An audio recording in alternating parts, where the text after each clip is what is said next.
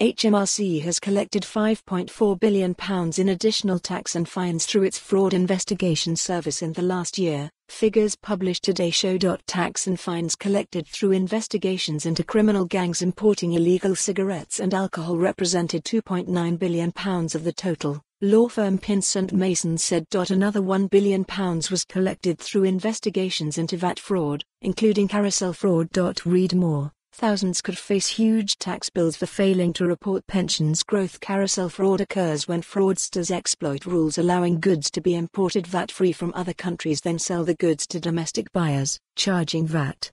The sellers then disappear without paying tax to HMRC.Jason Collins, head of tax at Pinsent Masons, said, "The fraud investigation service is considered to be HMRC's elite fraud squad, and with good reason. It has been very effective in stopping billions of pounds in evasion.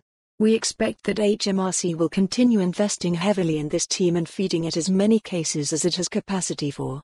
Last year, the service launched over 31,000 civil and more than 760 criminal investigations. Read more. What is IR35? Everything you need to know about the tax coming to the private sector. Launched 42 prosecutions related to serious and complex crimes and secured more than 640 criminal convictions for tax and duty fraud. Almost 640 years jail time were handed down by the courts last year. An HMRC spokesperson said, "We're committed to ensuring that all companies and individuals pay the right tax at the right time and will pursue those who fail to do so. We use a range of civil and criminal powers to tackle those committing serious fraud. It can lead to prosecution and imprisonment, life-changing penalties, seizure of assets, and sanctions. We take all necessary steps to recover money owed."